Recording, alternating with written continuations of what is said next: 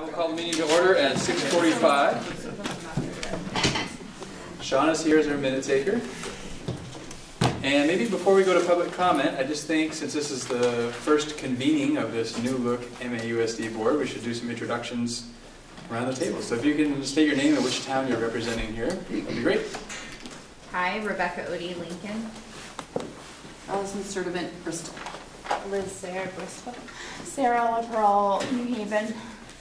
Kevin Hansen, Bristol. Andrew Morton, New Haven. Sarah McLean, Lincoln.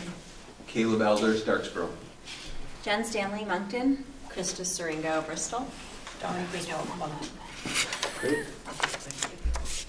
And has everybody taken their oath prior to tonight? This thing.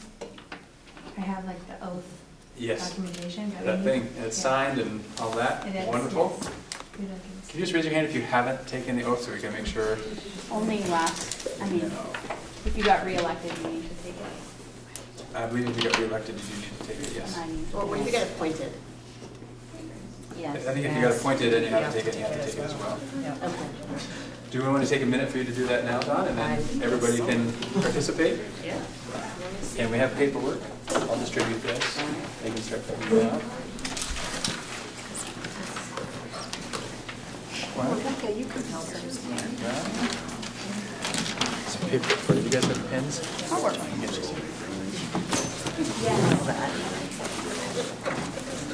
Yes. Yes. How do I get on to? Oh, yeah. Can you help with this? I am going to read that.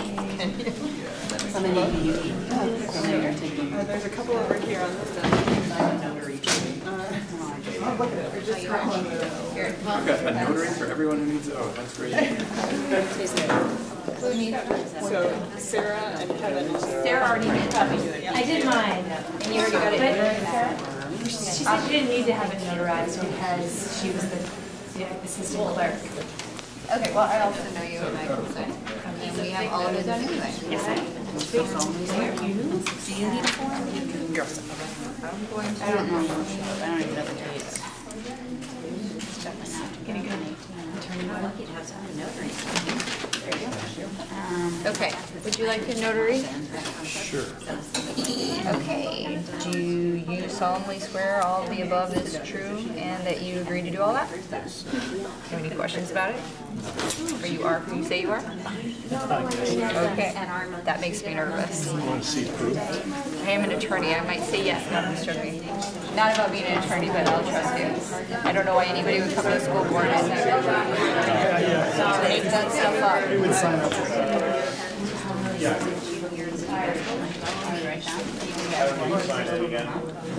Yes. Oh, like on the contact. It is Bristol, right? We just need to talk about what this really happens, but it's Okay. Thank you, sir. Thank you. You guys good? All in? Yep. You swear you're who you say you are? I do. And you agree to all this? Yes. Any questions or concerns? No. Good job. It's like you've done this before. You are? Say you are. You agree to all of this. I would. Yes. Thank you. There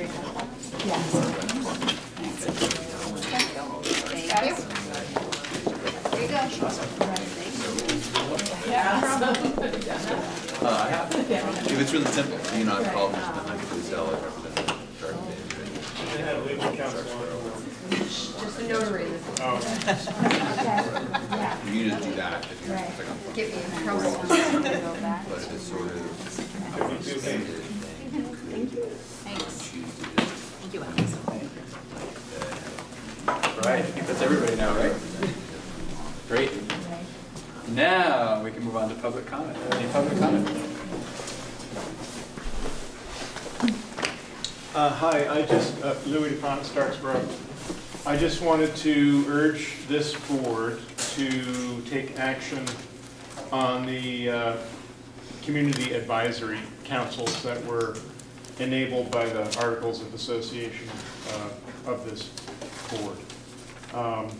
I feel strongly that these groups can help this board in its work and help give a larger footprint to the board and the management of the district in a way that will not complicate Patrick's life too much and will not diminish your authority. But I think we need to do it certainly soon, because I think June is when it's supposed to be done. By June, is that the... I don't think there's necessarily a timeline to that. So this board just needed to take action by June, I guess, was the... Not even? Nope. I thought there was mention of... Consider, the charge in the Articles of Agreement for Act 46 were to consider advisory councils. Okay. Well, I think the sooner the better to help get it in place so that we can make it happen. Thanks. Any other public comment?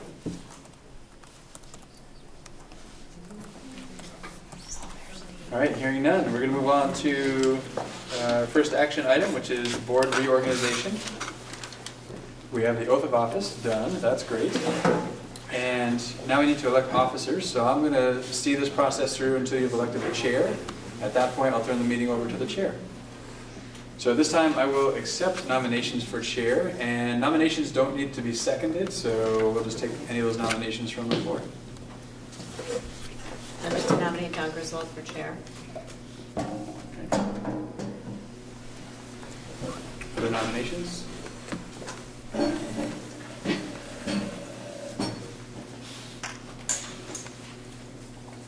Hearing none, do you accept that nomination? Yes. Okay.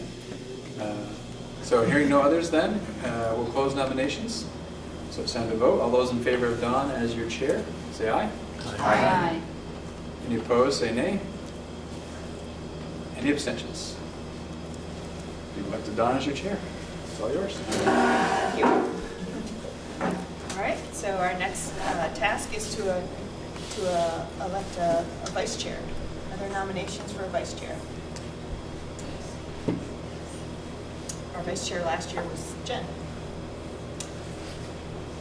Krista. I nominate Jen Stanley. You should accept that nomination to serve as vice chair. Are there any other nominations? All right, all those in favor of Jen Stanley as our vice chair, please say aye. Aye. Any opposed? Any abstentions? All right, and a clerk. Allison, were you our clerk last year? Who was our clerk? Caleb. Maybe you were. Was there a clerk last year? You might have been our clerk. I'm the last clerk for Starksboro. I didn't think I was the clerk last year, but usually you don't have to take minutes if you're the clerk at this meeting, so it might have escaped my attention. I'm willing to serve in that role. I didn't think I was. year. Self-nomination is always welcome. I'll be the clerk. Caleb is happy to be the clerk. Is there anyone else who would like to make a nomination? All right, all those in favor of Caleb as our clerk, please say aye. Aye. Any opposed? Any abstentions? All right. Great. Next item for our list is to appoint a representative to the Policy and Governance Committee. And I think that that's an interesting, it's an item that we probably should appoint to, but it's likely that they won't serve because the Policy and Governance Committee has completed their work. As you can see in an update that's later on in the agenda. I'm not seeing it right now. But the Policy and Governance had a charge that was designed by the Executive Committee, and the part about that is when they complete their work that is outlined in the charge, they're really done. So, but they've done the work they need to do, and they don't think they're going to be meeting again unless the Executive Committee calls for some policy and language change, in which case they'd be called back into action because that was one of the charges. Currently, I think I was a representative to Policy and Governance. Allison and Liz were the three representatives to the Policy and Governance Committee. So we're going to need to appoint representatives, but we might not do anything unless needed. Jen? I make make a motion to appoint Dawn, Allison, and Liz to the Policy and Governance Committee. Second.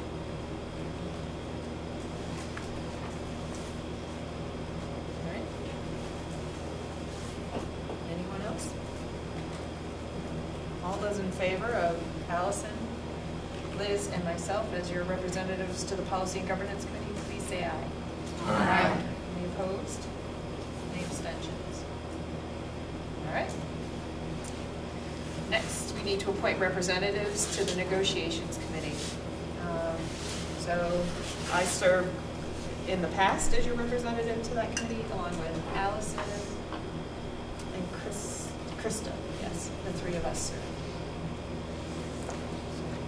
But not necessarily for this board. I think it was the AESU.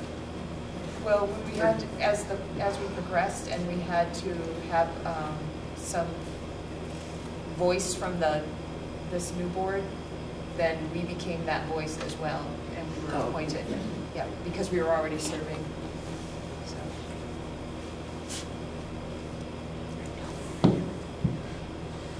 Happy to serve again. I'm as well happy to serve. Can you give me a little background of what the negotiations committee does?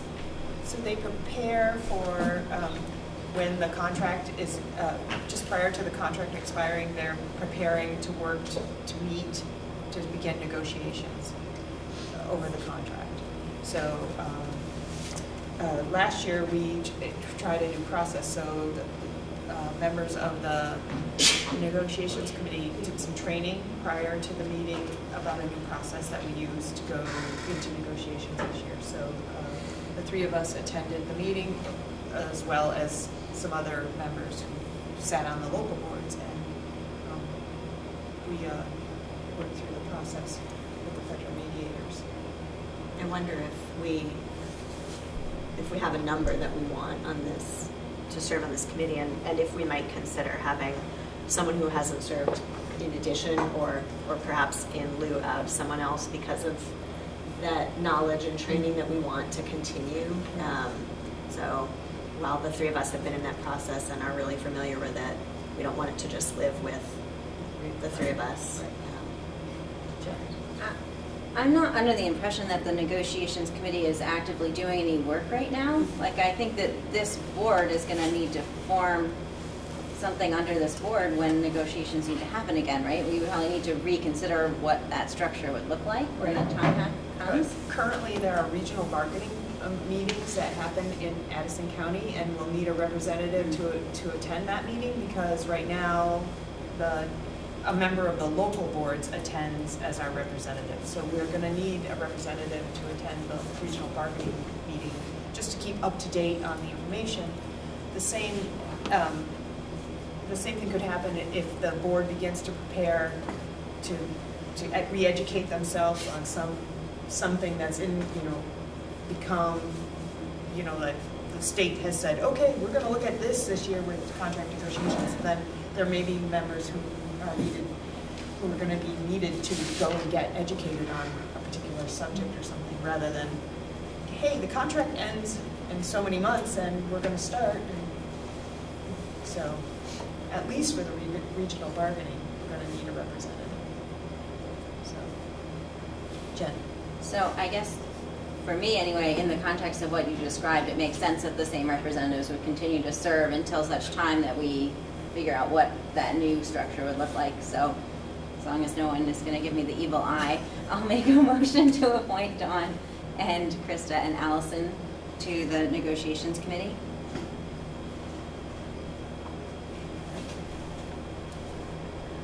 Rebecca. Dawn, if there was a new person, when are the trainings available for them to be able to do the same type of education? Because that may play a role into when you want someone to be available. I don't mind three, old hands being the ones that are in it right now. I'm just thinking, for example, if Sarah was interested, and we know that there's going to be trainings offered throughout, we don't want to have to train them right when negotiations start up, because that was a lot of time for you guys. Yeah. I think that training was specifically, for you, right? For us, kind of thing. So we'd have to either. I guess we'd have to decide if we're going to go with that model again. Right. And if so, then reach out to the mediator to see if we can arrange those trainings. But maybe we could do that sooner rather than later. Well, we're one side of the decision. It's a two-sided decision. So we can't commence that Right, until until bargaining commences. Right. Gotcha. I wouldn't think you could. So then it wouldn't really matter then to have a new person on if we don't even know what we're gonna train them in. Right. Yeah. Because we don't know what model is going to be used at this point. Okay, fair enough. I just wanted to check in case we could get ahead of the training bus. That's a good idea.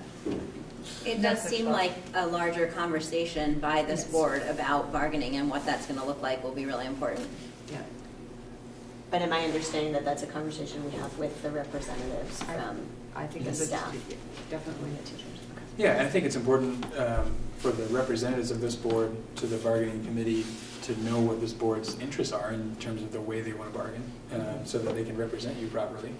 But really that conversation about what the decision is in terms of the method for bargaining is something that's done as part of the process.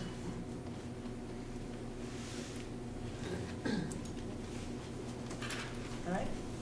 So no further questions. All those in favor of appointing Allison, Krista, and myself as representatives to the negotiations committee, please say aye. Aye. Aye. Any opposed? Any abstentions? Okay. All right, and that brings us down to the last, to appoint a representative to the community engagement committee. And currently, that's Caleb and Jen And and Andrew. And Megan. So there were 4, but Megan's no longer on the board, so. And 4 was a small enough number that you could meet and get some work done without, trying to juggle too many schedules to make it happen. Right, and big enough that two of us could speak without forming a quorum. Right. So I think 4 would be good. I'm happy to continue. Andrew? Anyone else want to? Unless someone really wants to. I would be interested, but I don't want to take an opportunity from other folks that might be. But I'm interested in this piece of our work. So. So, I am too interested in that very much. So even if it means being on the actual group that's talking about the plan, but everybody is going to be engaged, is my understanding, in the actual decisions about what we do to engage our community, right? Yeah, I guess this is something that seems like a really critical piece of our work, especially now. And so, maybe you guys are the vehicle, but we're all really. I'm sure there's another metaphor. I mean, for my part, I don't see that 5 is too big a group. No. In my personal opinion, I think that it is really critical work that we're doing right now, and that sometimes it's harder to get a group of 5 together. Knowing that you're always maybe going to have 4 there is a good thing. In a lot of ways, just for sort of moving the conversation ahead. So. Yeah, and there are going to be opportunities. I mean, really, this board is going to everyone's going to have to take on a task at some point through our work as we get closer and closer to our first day. Getting things organized. So as we progress through these next couple of meetings, there's going to be more and more jobs for people to take on. Jen? So can I nominate myself, Caleb, Andrew, Liz, and Krista to be members of the Community Engagement Committee? Sure.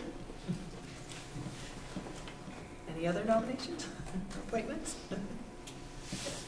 Can you repeat that, just so I make sure I have everybody? Jen, Caleb, Andrew, Liz, and Krista. Okay. All right. And since it's an appointment, I think we do need a second on an appointment. So is there a second? I'll second. Steve? All right, Steve? I didn't second the other one, so. I think there will. Okay. I think we did. Okay. All right, so all those in favor of appointing Jen, Caleb, Andrew, Krista, and Liz as representatives to the Community Engagement Committee, please say aye. Aye. Any opposed? Any abstentions? All right. Who seconded that? Steve Rooney. Okay. All right. Next item on the agenda is an executive session. We are in need of an executive session. It'll be a brief one, and it's required under Title I, VSA 313A3, specifically the appointment or employment or evaluation of an employee. There will be no action taken in the executive session. The action will come later on in the meeting, as listed on the agenda, but in order to provide some information, we're going to need an executive session, which will involve some employment records that are not public records, so we will need an executive session. And we'll ask Patrick to come in when we make the motion. So, Jen. I would move to go into executive session for evaluation of an employee and invite Superintendent Rain to join. Is there a second? I second. Andrew, second. All right. All those in favor of going into executive session at 7:07? Excuse me. I apologize for interrupting. I'm new to this process, so I'm not sure if there's second chances for public comment before you go in. Not at this point there isn't, okay. And but there is later in the meeting at 8:20. Okay, I'll wait until then. Okay, great, thank you. All right, all those in favor of going into executive session, please say aye. Aye. Aye. Any opposed? Any abstentions? Okay, so if everyone else that was not invited could step out of the room for a few minutes, and we'll just open the door when we're done. I'm good. All right. You might want to get ready. We wanted to reach back out to you for public comment now, if you'd like to give some. My name is Julie Clark. I am a teacher at the Bristol Elementary School. Excuse me. I'm an educational assistant at the Bristol Elementary School, and I'm also a resident in Bristol. And I hope that you'll consider accepting Bridget Nardiello's appeal to take a year away from our school. We would be sad to miss her for that long, but the diversity of experience that she could bring back to our school, I think, would be invaluable, and showing the support for her proposal, I think, would really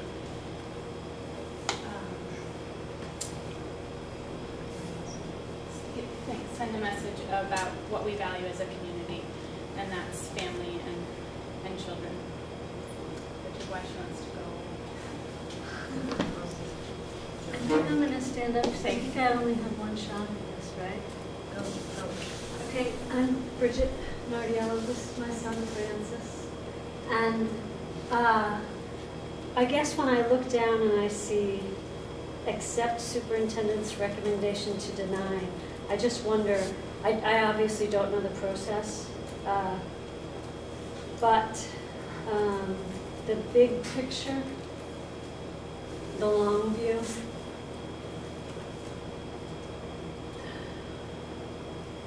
if I can go somewhere and gain perspective and look at systems and immerse myself in a different educational environment and come back and have that to offer to my colleagues and my students, most importantly, that feels like something that's significant. That's an offering.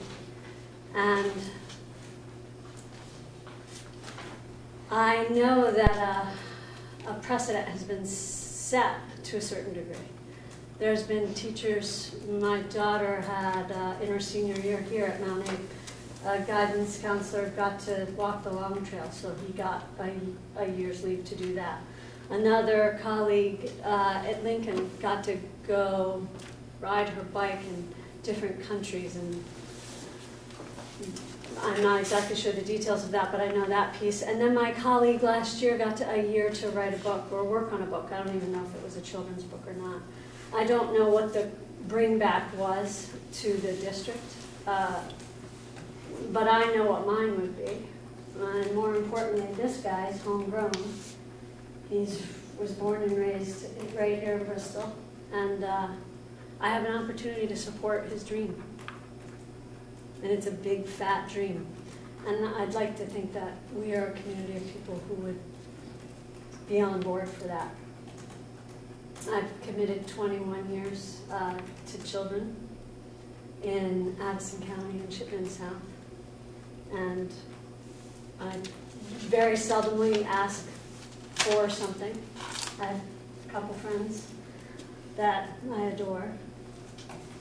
And so I'm asking, because he's the most important thing. I'm sure I've forgotten something that I've written down, but, oh, my building principal supports this choice. That's important, I think, to mention. And I don't know, I guess I'm not totally clear on Mr. Reen's conflict with this. And I think it's an opportunity possibly for somebody to come into my space who might be losing their job, and it would be a win-win.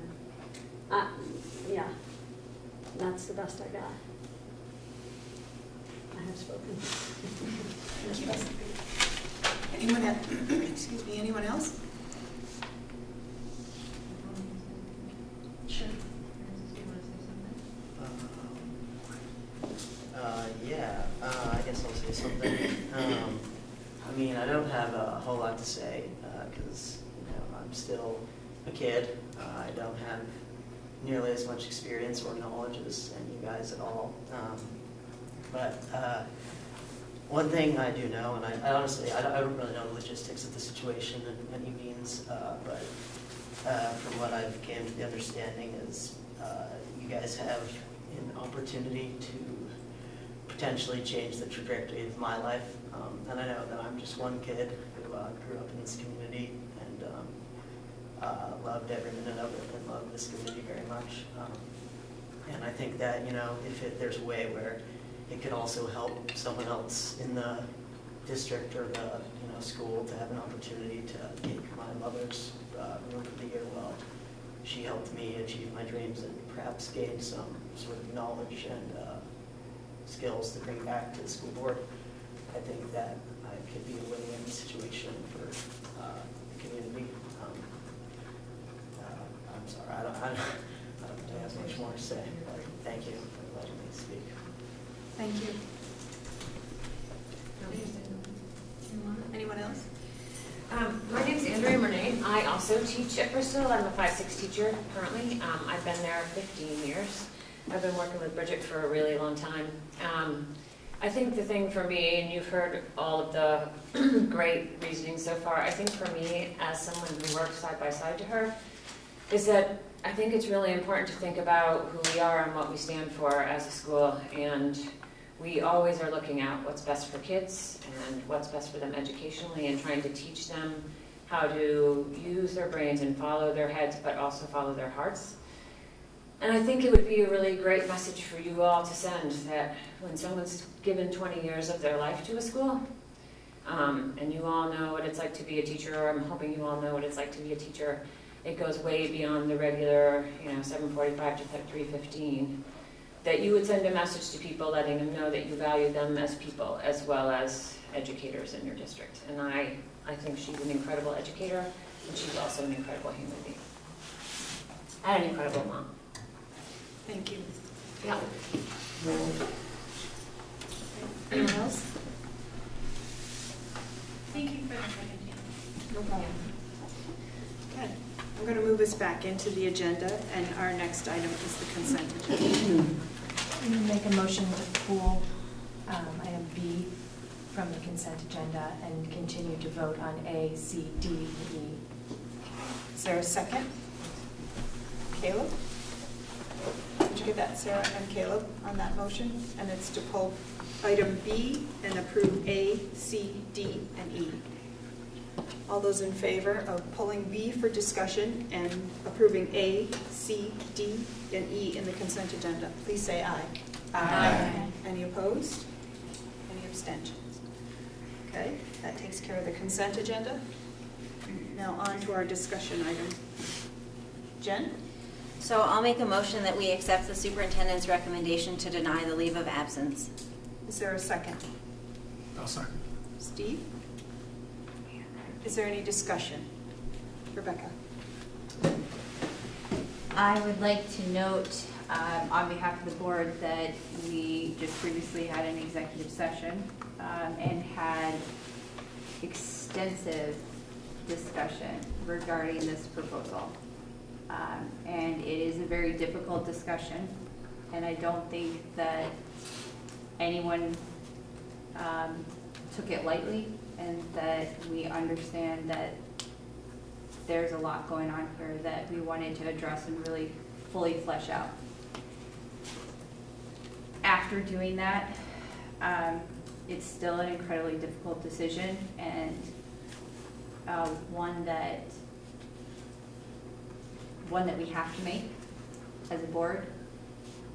And we just wanted to make sure that our board minutes and the public sitting here understands that we did delve deeply into this and consider it at great length, even though we had to do it in executive session because of the personal nature of it being an employee. Anything I missed?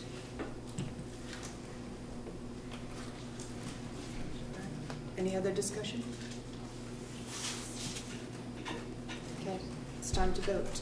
All those in favor of accepting the superintendent's recommendation to deny the leave, please say aye. Aye. Any opposed? No. No. Any abstentions? I believe the ayes have it. Can we have a count? Sure. So would all who voted in favor of accepting the superintendent's recommendation to deny the leave, please raise your hand. 2, 3, 4, 5, 6. All those who voted nay? 1, 2, 3, 4, 5. 6 to 5.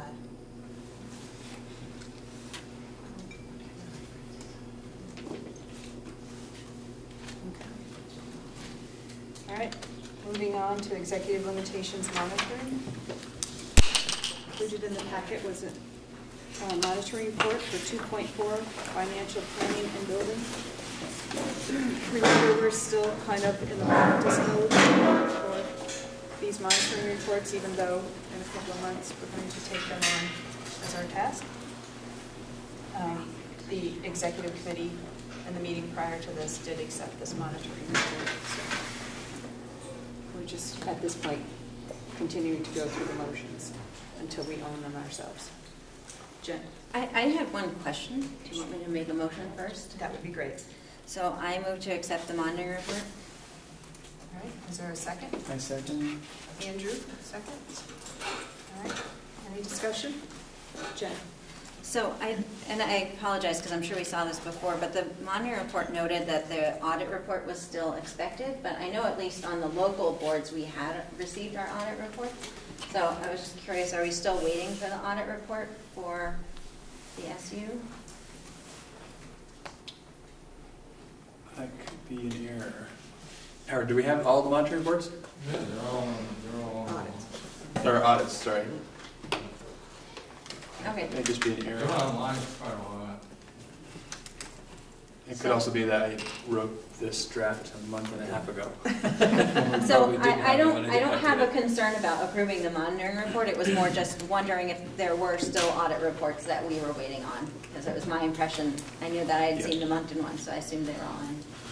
Okay, thank you. Any other questions?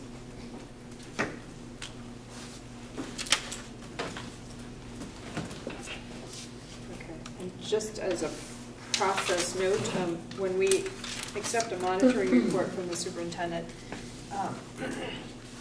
we have an official Board of Education response form. So we have two questions that we need to answer. And one is based on the information provided, does the board find that the superintendent interpretation is reasonable, is the first one. And the second one is, does the board find that the data demonstrates the accomplishment of this interpretation? Yes, and the answers could be yes or no. So that's, I don't think that we have talked about this form gets filled out every time we have a monitoring report. And that's being done by the EC right now? Right, the EC does that. The local boards give comment through the process, and everybody's heard about the interpretations as they've been developed, so it's been back and forth several times with some of the policies. So, any further? Is it fair to acknowledge that we'll talk a lot more about the policy governance process and the monitoring reports at future meetings? Absolutely. For some new board members? Maybe at the next meeting even. All right, all those in favor of accepting the monitoring report for 2.4 financial planning and budgeting, please say aye. Aye. Any opposed? Any abstentions? All right. Okay. Next item, action item is to accept the monitoring report for 2.8, communication and support to the board. I make a motion we accept the All right. monitoring report. Steve made the motion. Is there a second? Andrew? Okay. Any discussion? Questions? Okay. All those in favor of accepting the monitoring report for 2.8, communication and support to the board, please say aye. Aye. Any opposed? Any abstention? Okay. Next, 3 items. I don't know if you want to lump them together, but just maybe to explain. The next 3 items are to approve a memorandum of understanding. It's an agreement that has been reached with the superintendent and the union to take some action that is outside the contract language. It does not set precedent, and it's just a simple agreement between us and the union about how we're going to take action on some things. And it's effectively binding until the next round of negotiations, unless the MOU is for a particular year. But usually they're for the length of the contract. So I'll talk about each of them briefly.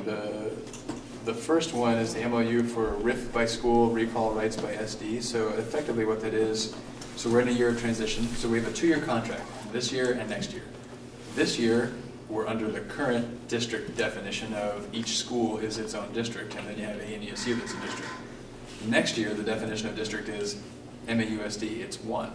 So we're making decisions in the contract year which has multiple districts for the contract year that has a single district. So we're in sort of a strange place. In talking about the changes that we had to make, knowing there were reductions that had to be made, we had to sort of work together to understand how we enact that. And so what we agreed to was the reductions in force would happen based on seniority lists by each school. That's how the contract currently reads.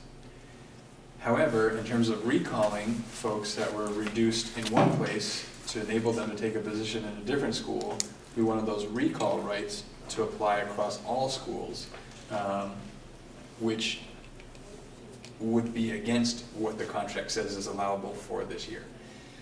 So this MOU basically acknowledges that we agree that that's the appropriate way to go. RIF by individual school seniority, recall by single seniority across the district. The next one is approve an MOU for displacement rights to include coaches, interventionists, and coordinators. So we've had some of these folks in the past. The contract language doesn't really acknowledge those positions by category. So this is just to say, especially as we're going to have more coaches, coordinators, and interventionists, let's recognize that we don't want to disincentivize people for taking those positions. So if you're a really great English teacher at the high school and you want to be a literacy coach, we don't want you to have to forego your seniority within the English department doing that work to help everyone else who teaches English teach English better. So if there's a reduction in an English or a literacy coach, that person in their time as literacy coach would continue to build seniority within the English department. So this just acknowledges that, so that we're enabling people who are great teachers to possibly become great coaches and not have to give something up to do that. Does that happen in other areas? Other areas of employment for the school? Special educator to interventionist, like are there other areas where they kind of seniority, where that works that way? I think this is the only place where there was some question as to whether or not it worked that way. I think everywhere else it's really clean. You know, a special educator who, because special education was consolidated a few years back, a special educator who works at Beeman who gets moved to Bristol doesn't lose any seniority because they're staying within the same contract category, and because special educators are specifically recognized. It's not so clear in terms of the coach and the coordinator and interventionist. It just makes it clear that they're not giving something up to take this work on. Patrick, the first action is only for this contract, right? Because, but the second one will. And it's really only for this year of the contract. Right. So And then but the second one is going to be a side. So that it would probably lead into conversations as we negotiate next time, and we might include some language to be clear about those positions. Technically, this MOU only exists for the duration of this contract, but it will inform negotiations moving forward. Sarah? I don't know if this has to do with this exact piece, but when you do hiring or a recall, are more people involved in that position at this point than just that original building? So right now, so that's what this MOU enables, is that as we recall, now if there's a position, so we talked about classroom teachers. If there were a classroom teacher who were riffed from Beeman, and an opening came up at Moncton, we could recall that person from Beeman to Moncton. They don't have to apply, they don't have to go through the process that they otherwise would. If we didn't have the recall by single seniority list across the district, technically we would riff at Beeman, have an opening at Moncton that we would have to post, and the person at Beeman would have to apply for and may or may not get.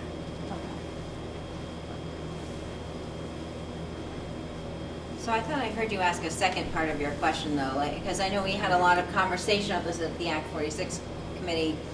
So when you're hiring new people, is that hiring process now bigger than one building, since there will be rights now throughout the district? So we're hiring for, and this is part of the work we're doing with the contracts now, trying to be really clear. You're an MAUSD employee for next year, whether you're a new hire or even someone who's currently employed and will continue to be employed. You're an employee of MAUSD. Your contract category is what we're bound to. Your location and your assignment are subject to change.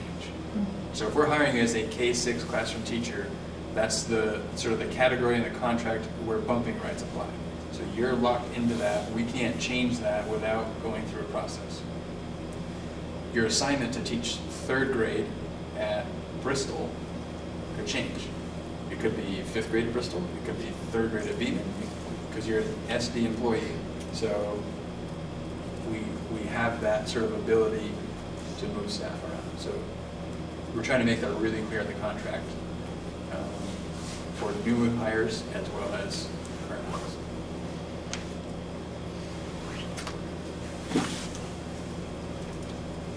Do we need a motion? Yes. But I have one more. The last one. So the last one is to approve an MOU for a lump sum payment in June. Currently, this school year, so the 17-18 school year, historically, the contract says we pay employees in 26 installments. The first installment is at the start of the school year, so late August. And then it's 26 pay periods, which takes them through the summer, just up to the start of the next school year. We're in a situation this year with a transition. ANESU doesn't have the ability to pay people in July and August because they don't exist. MAUSD can't pay people in July and August for work they did June and earlier. So we have to really part ways and have sort of a clean break at the end of June as we make the transition from ANESU or Bristol or New Haven or whatever it is to MAUSD. So instead of the summer payments, this would make one payment at the end of June, that is their June payment that they would normally get, and their 4-ish summer payments that they would get. Some concern came up about, will they lose more in taxes doing it that way? And we confirmed the answer to that is no. So with that concern satisfied, the union agreed to do this, which is good, because we're not aware of any alternatives to doing this. So I thought that was handy. Common practice, this is what happens in my district. That's what happens. Everybody Yes, just gets every lump sum? year of my entire career, this Oh, happens it's in my lump sum. district. Yeah. Yeah. And that practice varies across the state. No brainer. Now we have a motion. Yes, you can. And you can do them singly. Rebecca. I move to approve C, D, and E for the MOUs just discussed by Patrick. Did you add things that authorize the chair to sign? And authorize the chair to sign, of course, for all 3 of those MOUs. Is there a second? I'll second. Jen, all right. Any further questions, comments? Now's your chance. All right. All those in favor of approving the item C, D, and E, the memorandum of understanding, as explained by Patrick, and authorizing the chair to sign, please say aye. Aye. Any opposed? Any abstentions? All right. Okay. All right. Now we'll move down to board management and governance, C3 and C4. An action is to adopt a gun-related violence prevention resolution, and included in the packet was the Madison Central School District resolution for reference. So this is an opportunity to have a discussion, and if you are so inclined to adopt a resolution. Rebecca. So I don't know how much everybody's aware of the legislation that's going on right now, but it greatly impacts my actual job because I handle all of the intimate domestic violence crimes in Addison County for juveniles and adults, and all the sex assault crimes that occur here. That's my entire caseload. And with that, many of these particular gun legislation pieces have an impact on how the officers do their job and what we're allowed to do when these people come to court. And so I would just say, if you're not familiar with them, I'd recommend reading them. The state's attorneys, the defender generals, people like that are going to Montpelier right now to talk about these things. They're doing the actual work right now. So if you have input or thoughts, or you don't understand and you want to understand more about it, we do have domestic violence problems in Addison County. They are significant. They do impact, to my understanding, all of our 5 towns. I know far too much about it. And unfortunately, we have a lot of issues with guns, not necessarily always being in the commission of the actual Domestic Violence Act, but being in the homes, and not always even being owned by the person who's committing the domestic violence.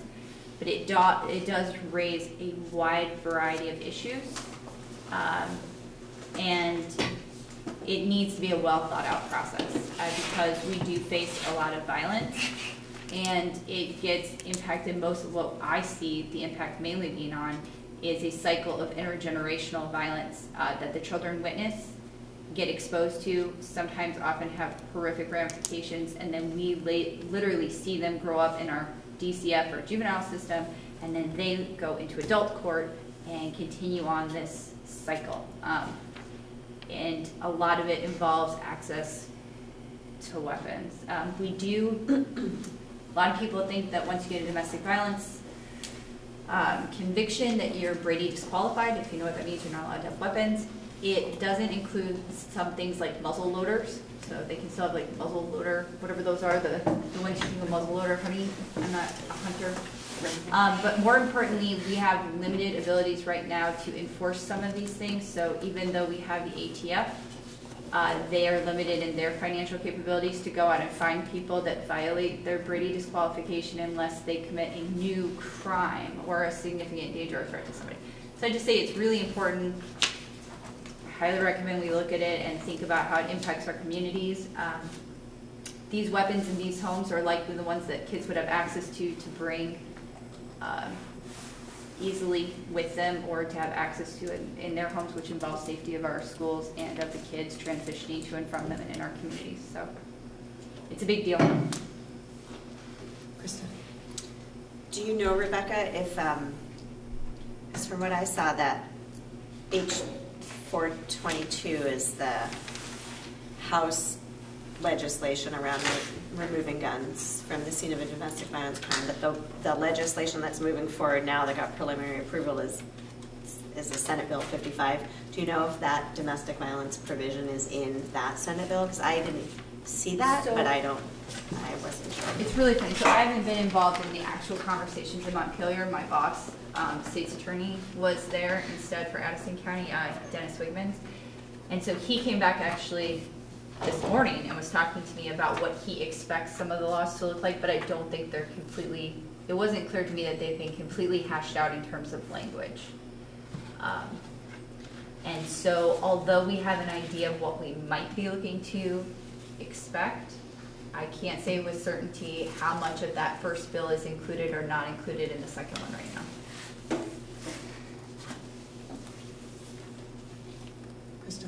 So I would just add that I asked Don and Patrick if we could put this on our agenda because I had seen that Addison Central made this resolution, and then I guess more recently the Brattleboro School Board did the same.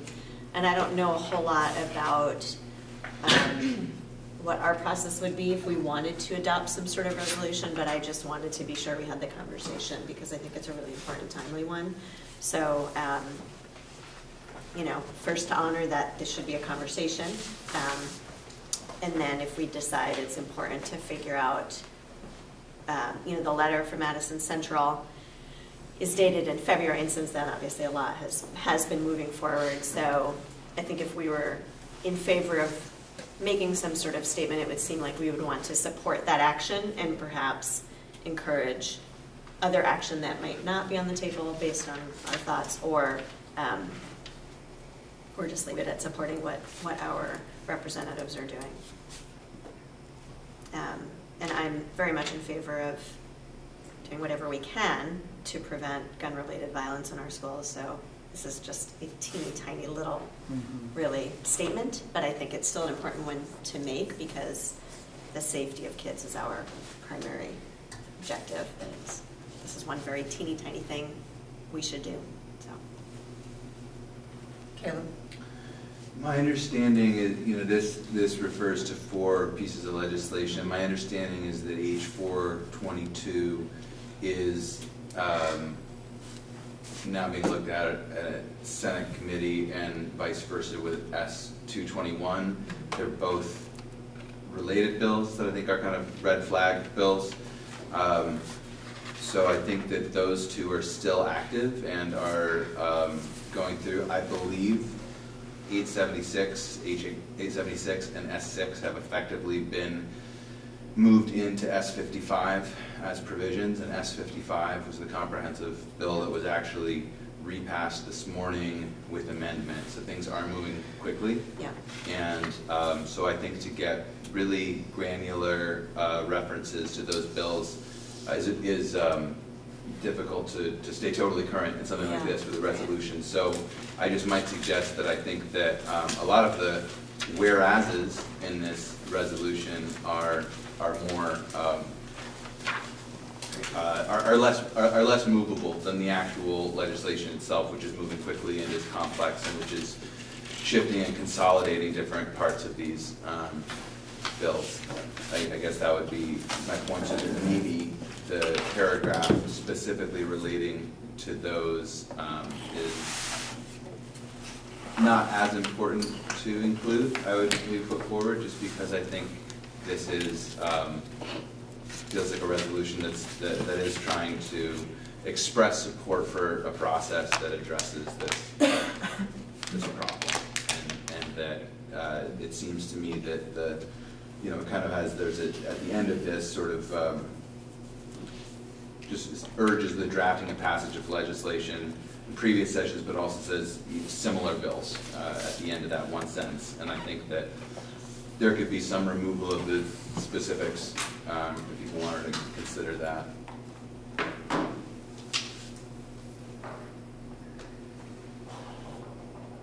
Allison? So are we looking to act on a specific resolution tonight, or are we looking to start drafting our own resolution? Are we looking to make a broad blanket statement? Put on the agenda to have the discussion at the board table so we could determine a path if we're taking a path. So, Liz? For me, I would like to see things happen that support the safety of our community and our children. For me, if we are going to make a statement, I would really like it to include encouragement around, I haven't thought it through, but mental health related, because for me, that almost feels more powerful from my perspective. So if we were going to draft something, I would like it to go perhaps beyond just the gun legislation, gun-related legislation. Include a little more. Just giving you that, the S221, I mean, it's still related to guns, but it's kind of speak to, I don't know if this specific, if Vermont's proposal addresses this, but it's basically been called the red flag legislation, and it's been approved in 5 other states, and basically it's family members or people in the community that see somebody that might be a danger to the community, that they can appeal to the court to remove firearms from that person's possession. Yep. Temporarily. Yep. Temporarily, but up to a year. Yep. Yeah.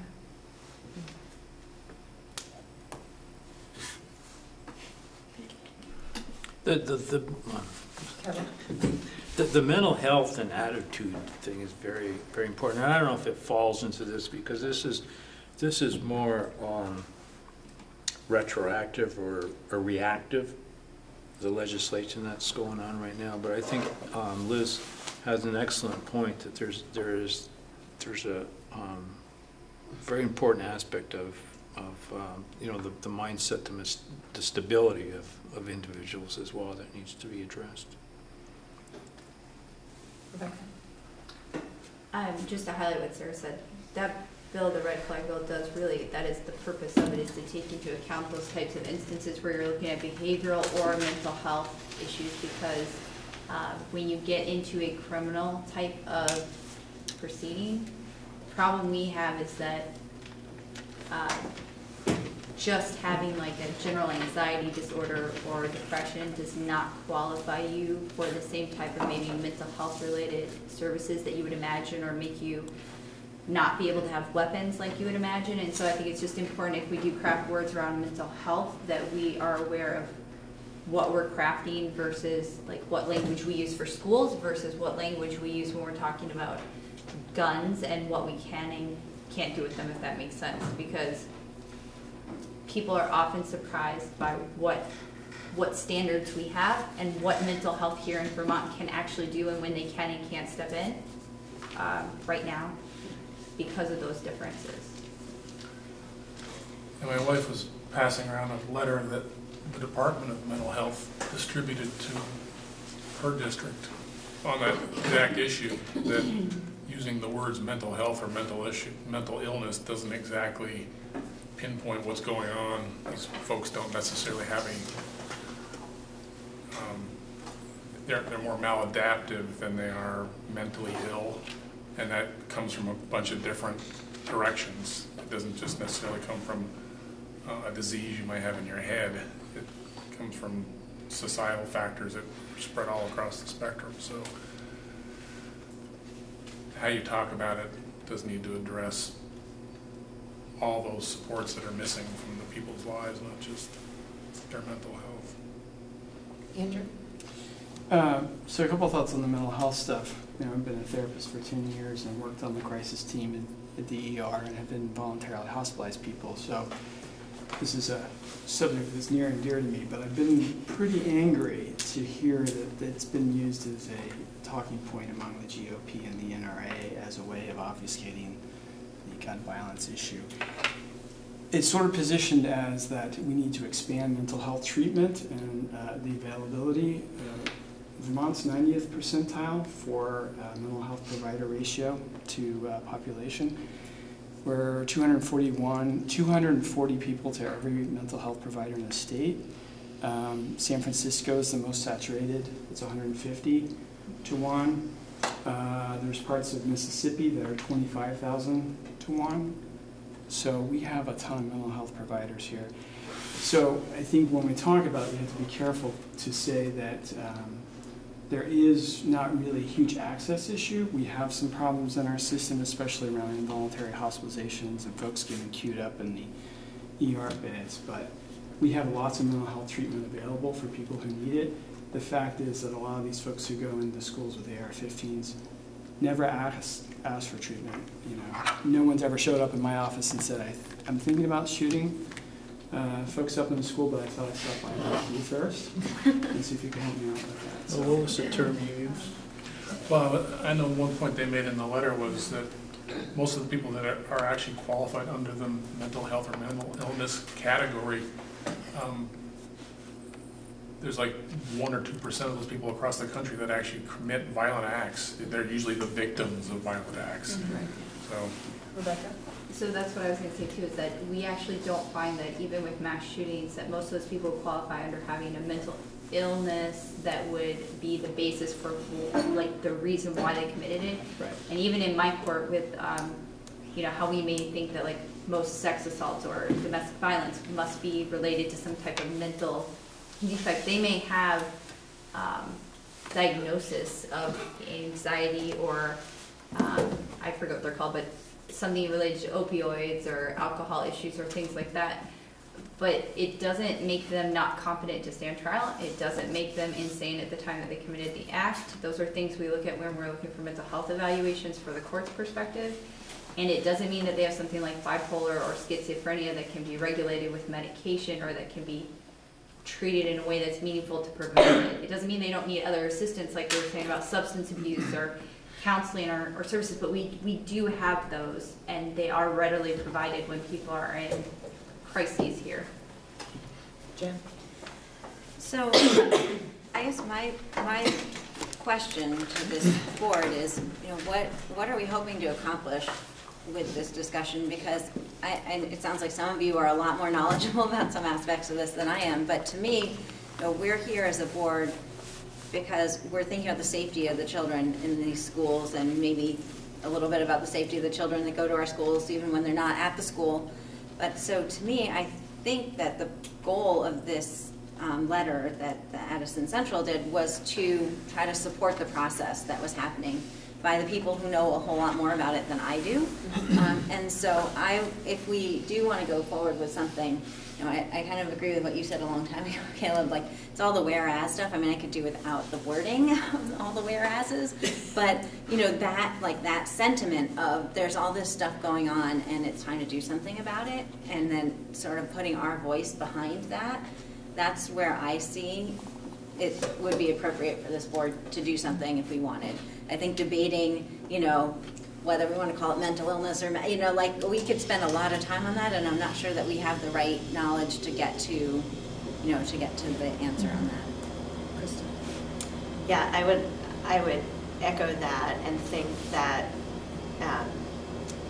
there is a role for school boards to do this kind of legislative push now and again, or support for or against things. I think, you know, as we hear different plans from the governor about where to put money or where to not put money, I think as a board we can have discussions about would we want to make a statement in support or against some of those things. So I think this falls into that category.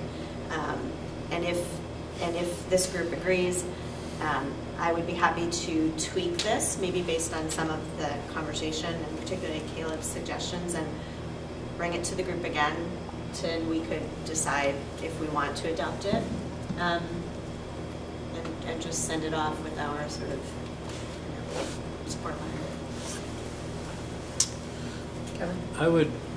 I think that's a great idea if you volunteered for that, but I'm not so sure with the pace of the legislature, if we want to wait to the next meeting or something. I don't know if it would be the type of thing we'd scoot it around and do an email poll, or if you can do that.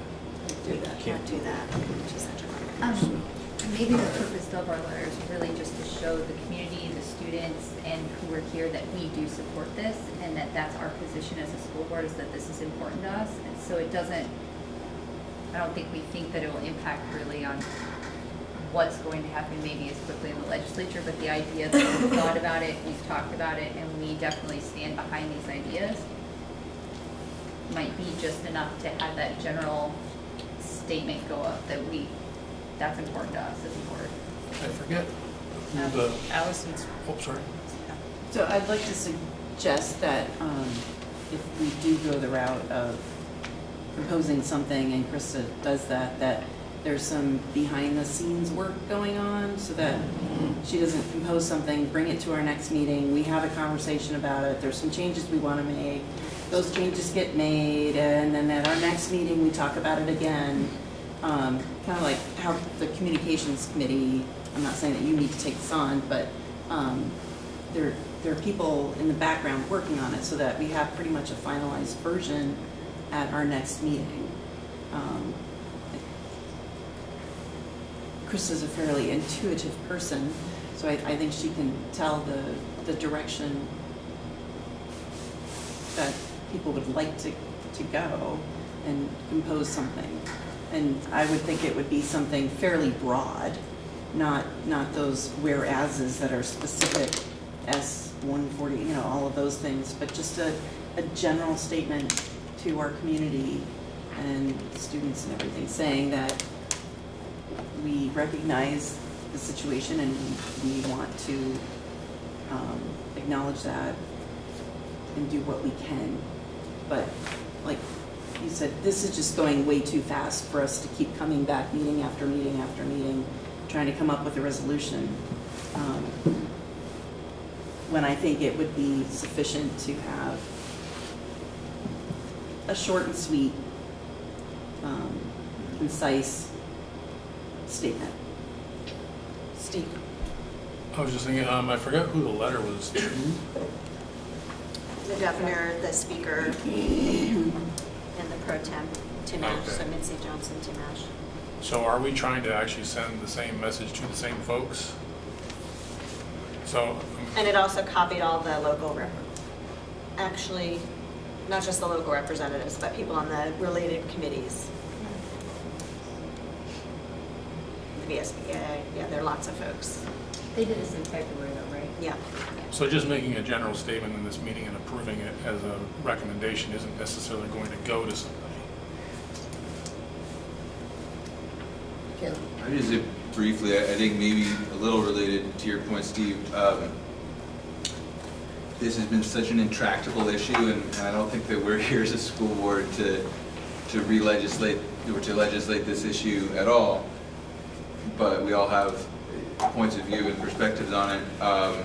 But I do think that the action that has happened since February 19th, when this was drafted, is relatively unprecedented in Vermont. This has been a third rail for a long time that doesn't get touched. And so actually I think that the point of who we're addressing this letter to, I think this is a real call for, with some specificity, do something. This is urgent, and as the school board, this is having a real material impact on our schools and communities. And so I think that maybe maybe it is having the communications group or community engagement group kind of talk about it, because I think to be able to express support for the fact that I think more of a meaningful iterative process is taking place than we've seen in a while, and kind of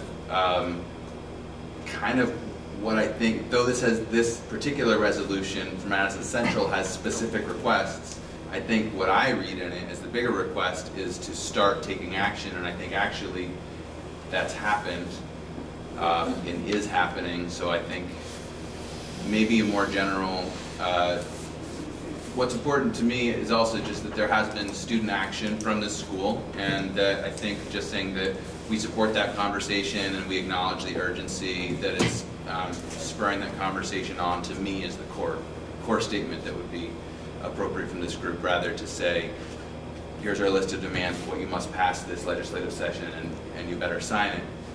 That might be appropriate for somebody, but I think that's not, doesn't feel exactly appropriate to me for this. So yeah, I think reworking it maybe for our next meeting and getting a little more general, but at the core of it, acknowledging that this is really important and really impactful for our schools and all schools, and that we're engaged in paying attention and supporting, you know, our students who are also very engaged in paying attention. To me, that's the core part of it that I support. I'd just like to add that I think getting something out to, more than anything else, to our community, and telling them we as a board are aware and we're concerned, and we are resolved to not necessarily introduce legislation ourselves, but there's something that we can do. Because I'm remembering the woman who came to our informational meeting and asked us about what we were going to do about gun violence in our schools, and it was like 13 days after Parkland had happened, and we hadn't even had a chance to meet yet, and she just sneered and scoffed at us in anger about we didn't do anything. We hadn't done anything. And we're at this point now where we're quite a few weeks removed, and I think it would be a good idea there is a sense of urgency to this, and I think we as a school do need to do something to address this. 13 days was not enough time, considering all of the other things we had going on at the same time. But now would be a good time to address this and show our community that we are engaged and we acknowledge this, and we realize this is happening. So do people want Krista to come back with something at the next meeting, or is that what you?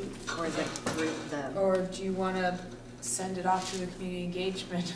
I'm not sure that falls under their job description, though. I think Krista's more than capable. If she's still fine doing it. Sorry, Krista. No, I'm fine. I wish there were a way. There isn't a way for people to just send an individual email with edits, is there? There is one actually at a time that I it don't has respond to. It has to come to me. But can they do that? They could. Well, we did that when we did comments on the budget questions and things like that. If you have individual edits that you'd like to send them to me in a singular email, and then I will pass them along. I mean, it's similar to us making comments on monitoring reports or whatever. There's the form at the end. Did you agree with this? Was it clear? Whatever, and that gets sent to you. I mean, right. We could take this document for and our could own. I say those all came in a week, and then I produce something? Could you share it out, and people could do that again? No. Then it's a dialogue. Then it becomes a structured open meeting minutes? Yeah. But in the past, I've seen boards have, it might be Krista and two other people, like it could be not just Krista doing it, right, if you wanted to have, but you can ask everyone. It's either has to be less than a quorum or it has to be warned. Okay. Well, it has to be warned anyway, as the VSBA said. Anytime there's a meeting of board members, even if it's a quorum or not, it has to be warned. That was that meeting. Even if one person can have their own meeting. I think if we give people the opportunity to write Dawn an email, give people the opportunity to write Dawn an email on this subject with whatever thoughts they'd like to see in the thing, and she can pass those on to Krista, and then we'll look at the results next time. Yeah, if we get one round of edits out and you see generally where people tend to all congregate, I imagine we could have something that's close enough that if we bring our computers, we could have it fixed in That's time. good. So send individual emails to me about any comments you have on this subject. Do not copy anyone else. Okay. Just me. I'm wondering for clarity, Don, it is listed as an action item, if the action might be to table it. I need a motion.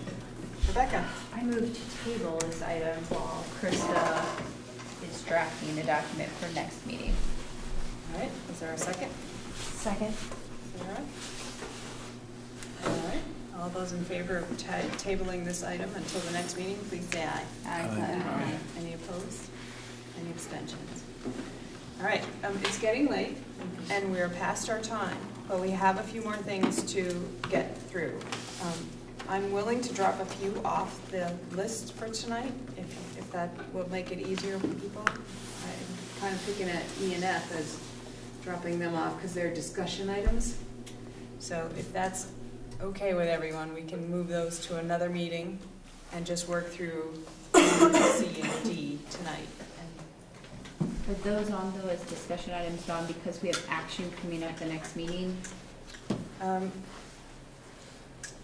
Not for, it's in our schedule, so the only thing is we'd be out of compliance with our work plan, which can happen. We just have to make a plan for how we're going to address it. So I don't think that it'll be stuff that has to take action at the next meeting. There's some action pending, I think, for the board to consider for both the racial inclusive bias training and the bond. So I would be inclined to see how efficiently we can move through the next 3 items because my gut says that they might go very quickly. Okay. I don't know, maybe I'm wrong, but they might go quickly and we I agree might with at you. least have a couple minutes Okay. to be able to. Jennifer, I hear a motion coming my way from I would be glad to make a motion as soon as we're All ready. right, so let's see how far we get then. All right, on to item B. It's an action item. It's to approve the superintendent's salary recommendation of 3% increase for employees not covered by the collective bargaining agreement or the director's policy. Jen? So moved. Second. Oh, yeah, look at that. Second. All right, any discussion? Does everybody understand? All right.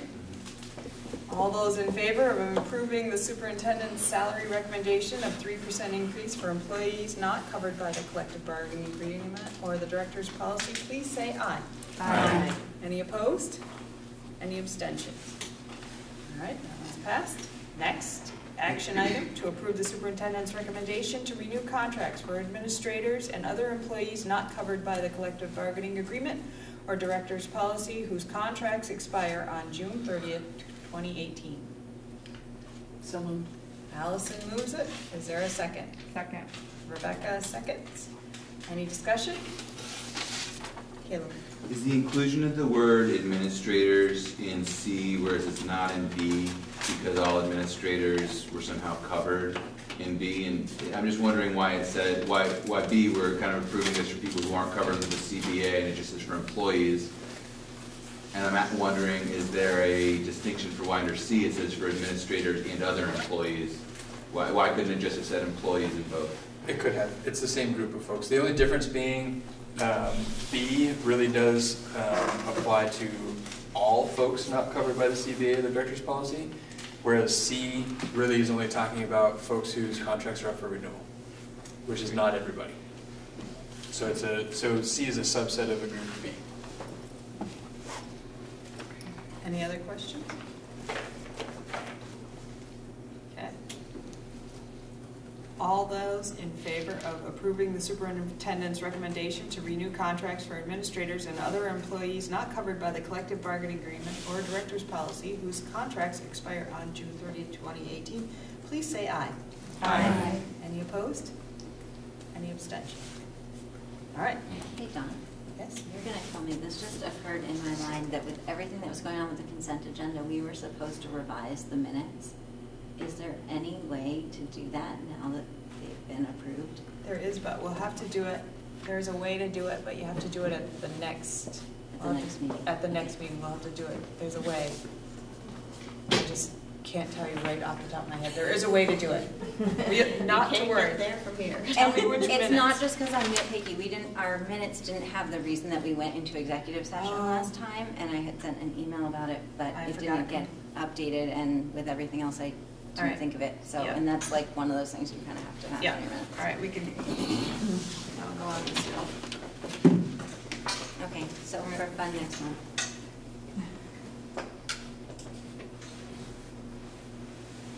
Okay. All right. Sorry, John. Nope. You're on D. I'm on D. That's another going through the process to accept the monitoring report for 4.6 board committee structure. The interpretation was developed by the Policy and Governance Committee. It's been to the local boards. The executive committee just announced our practice run. Rebecca. I move to accept it. All right, is there a second? Second. Steve, seconds. All right, all those in favor of accepting the monitoring report for 4.6 board committee structure, please say aye. Aye. Any opposed? Any abstentions? All right, well, look at that. We have a little time for discussion around an item on our work plan, which was racial and implicit bias training. Go. I can start that one. So a while back, I think last year, we talked about various trainings that this board was interested in. Policy governance, budget building, et cetera. We've done some of those trainings. We haven't set up a racial and implicit bias training. It was scheduled for it to happen tonight. As we've said a few times tonight, there's a lot going on right now, so I didn't take the steps to make that happen tonight. I wanted to just acknowledge that that was slated for tonight. We're not doing it tonight, and ask, do we want to continue to pursue this? We'll have to find a different time, and I can actually try to operationalize this and get somebody in to provide that training. Jen? I wonder if it's something that could be scheduled if we're going to be doing a summer retreat. I know last year we did a lot of training at the summer retreat, so perhaps it would be something we could schedule in that block of time. Allison? I'm also wondering if the VSBA would be doing something around this, like how they do their other trainings, so that people can sign up for it and do it.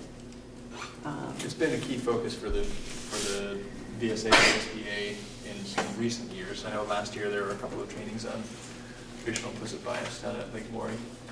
But it might be something we could build into a retreat day, Jennifer was saying. Just the hard part is, you know, we don't want to shortchange it if we're committed to getting the training, and to add 2 hours to a 2-hour meeting to do the work that has to get done to get the training gets complicated. But in a retreat setting where we're there all day and we can allow for time for training, I don't think is a bad idea. With the VSBA's help in putting it together. Yeah. Because I'm sure they have Liz? resources. I agree. I agree about that. I'd like to do it, and I also, from the earlier conversation, feel pretty strongly that everybody should be trained in the negotiations work. Actually, as a board all together, I kind of feel like we all should get that. I'd like some training on reading hours budgets myself. I offer people. Jen? Can I request, can we get the link to the board work plan sent out? Because I was looking for it earlier, and I know it appears in agenda packets from time to time, but I want to bookmark it so that I can refer to it. That would be great. Do you want that in a motion? No. Can they put that up on the, or it has the board calendar on the supervisory website? School committees and boards, and it says the board calendar. And then you could have the work plan, like right below it. So if we're giving direction, we should probably do it as a board, and that requires a motion, so. I just asked for it to get emailed. I'm first just curious if it can be done.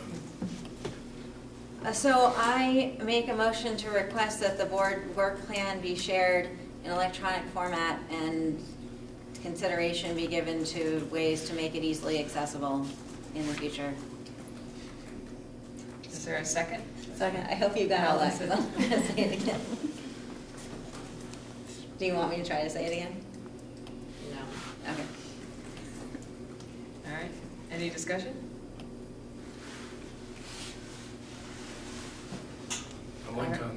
A link on the supervisory union website would be Who great. seconded? Allison did. All right, all those in favor of the board work plan being shared in shared and accessible in the future on the website or in some other way, please say aye. Aye. Any opposed? Any abstentions? All right. Caleb? Given the time and the importance of the discussion of the bond, I would ask that maybe we put it off to a future meeting, just because I think having a kind of quick conversation about it that everybody's rushing to get out of is maybe going to be less productive than having more time for it at a future meeting. It's just my take. Is that a motion to table it till the next meeting? I would move that we table the bond discussion until the next meeting. Is there a second? Liz is seconding. Can you discuss a motion to table? Oh, wait. It wasn't an action item. I wonder if we need to table it? I just want to know, like, is the MAUSD board, I'm assuming not Yeah, I had a doing question, anything and more I- with the bond? I and think we think should let Patrick do some, at least tell us something so that we can. I could wet your whistle and then. Right, because you said we might have action, yeah. Yeah, I have no problem with an announcement. Things to think about. Informational statements. Okay. How about wait a minute, we've got a motion though, so wait a minute.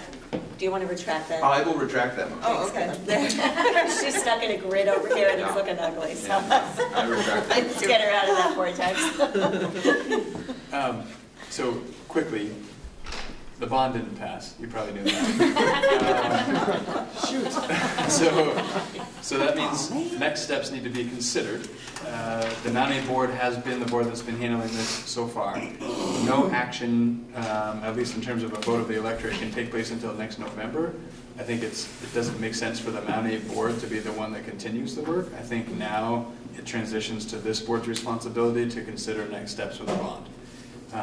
That's the action that I think is pending, is you have to think about what's the action you want to take.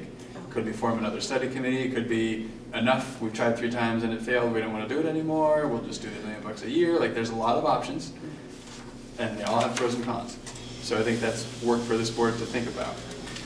The reason why I think it's somewhat time sensitive is, so the earliest we can vote is next November, on election day, essentially.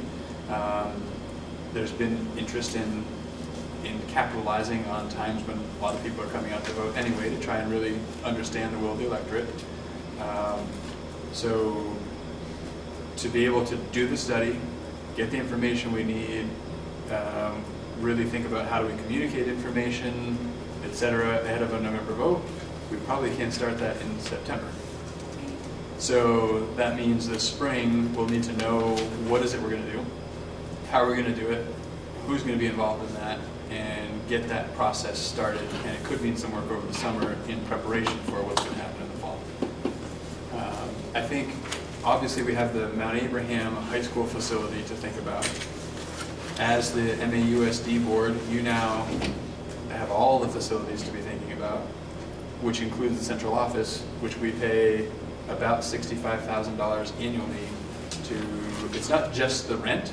Rent is almost all of that, but basically it's $65 grand a year to be where we are right now, and we don't own the place. That same amount of money in a bond could get us about $1 million, a little over $1 million.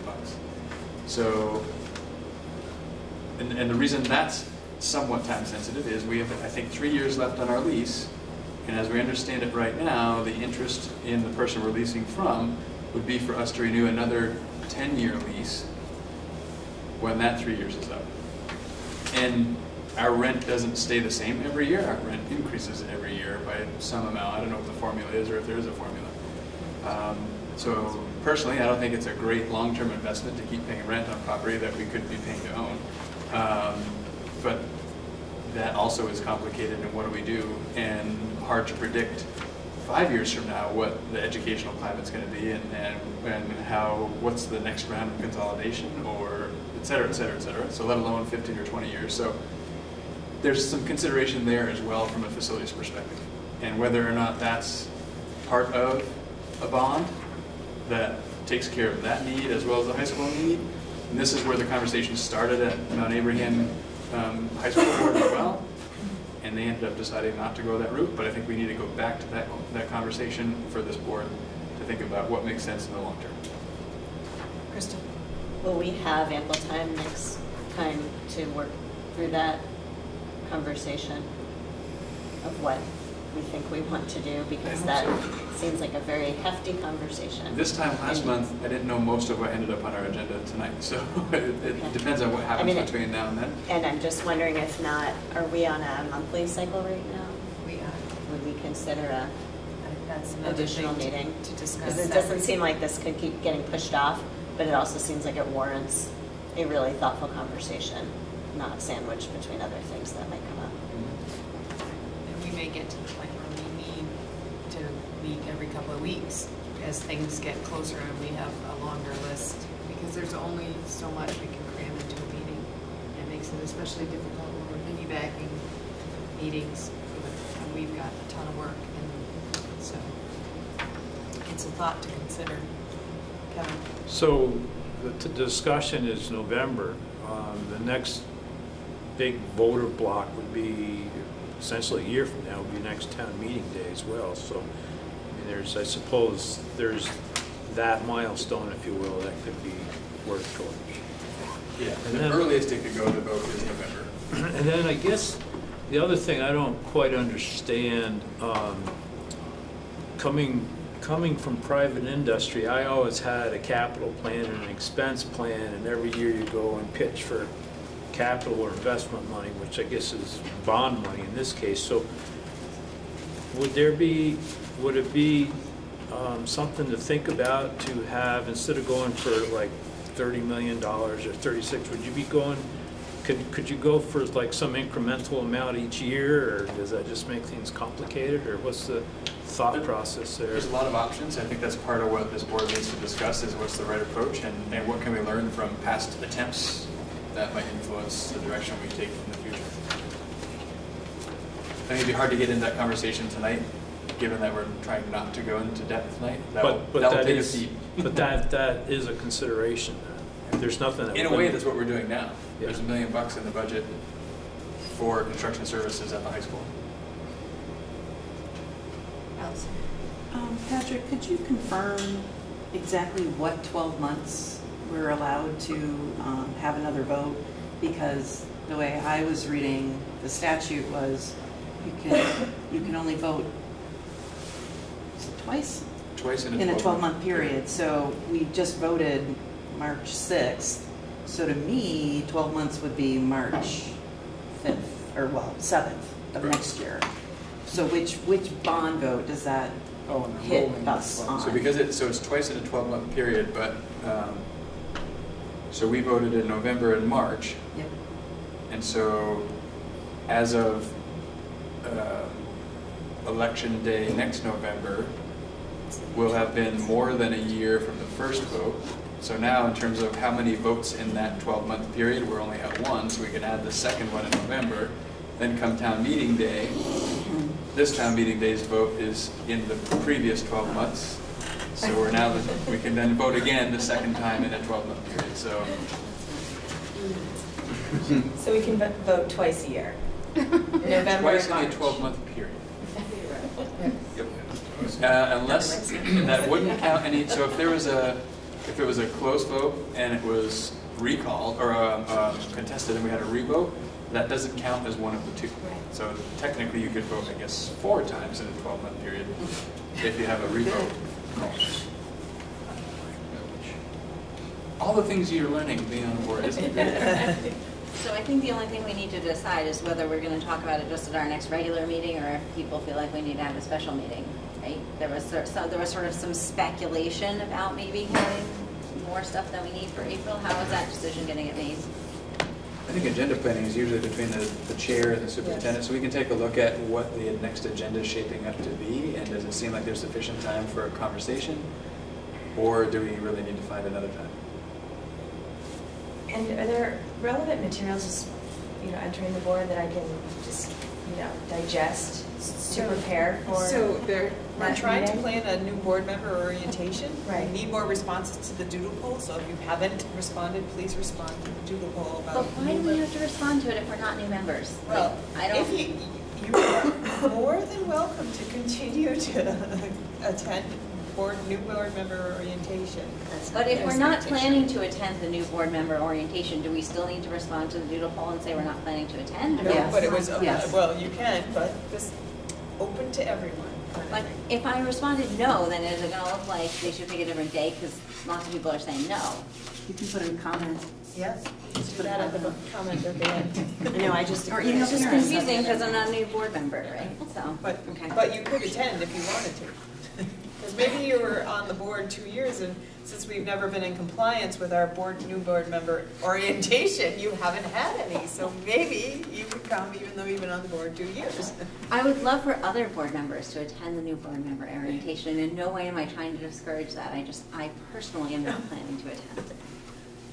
But were you asking specifically about renovation materials, or Yes, just in I mean, just general? as much information as About the possible. There's if you go on the ANESU website, that you can see all the work of the Mount Ave Renovation Committee. Okay. And you can see that, and if you look deep enough, you may even be able to go back to 2014 and see their information. That's what I was looking for at one point, And I have that information, if you want, and if you have questions, I was on the committee and the Okay. communications committee, and I have not nearly as much information in my head as Patrick does, but You're quite a good bit. resource. So Thank you. I'm willing to sit down with you and talk about it. Great, thank you. All right, so the bond will be back on our agenda when we vote. All right. Can somebody with a computer open up the evaluation, because I'm going to go. Sure if you want to do it. Is there any public comment at this time? I have a request. What's that?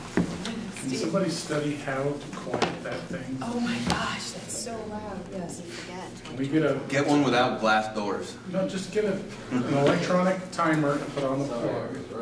Our new central office boardroom won't have a water fountain in it. There's nothing perishable in that cooler. I'd love to. There is something perishable. There is? Yeah, some meals on the bottom, maybe? Kathy tells me we lose $60 worth of product. So. So then when the it's other thing not is there, the small cafeteria is a little quieter. But it's. Yeah, it has a water machine too. Yeah. Yep, we can sit there. So, but it's not two things where you're constantly over the turn. Talk louder. We have a microphone that bought 2 years ago, and nobody uses it. It's up there. All right. Are you ready to do the survey? All right, if there's no public comment, we'll move on to the meeting evaluation. What was the level of engagement of all members, high or low? High. High.